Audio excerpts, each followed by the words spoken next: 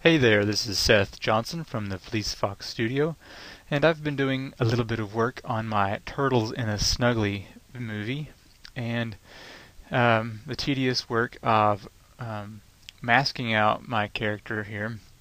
And I decided to look into using the CS5 Roto Brush tool, and it is actually coming in handy. You can see this character here has this screen behind, which I tried to key out, didn't work so well. So what I've done is, you can see this brush here. I highlight my character in green, and then I hold Alt down and take out the colors that I do not want. And you can see it's not perfect. You can go around, get a little bit more out of here, zoom in some.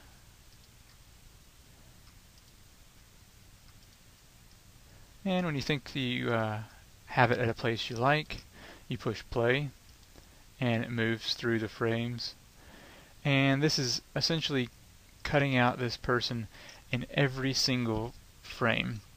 So instead of having to go in here and individually adjusting points, it's doing it for me.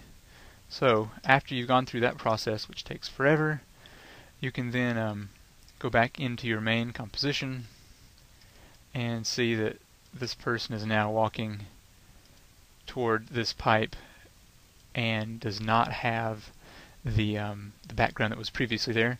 And I can turn in these other switches here so you can see the other people that are walking along into this pipe.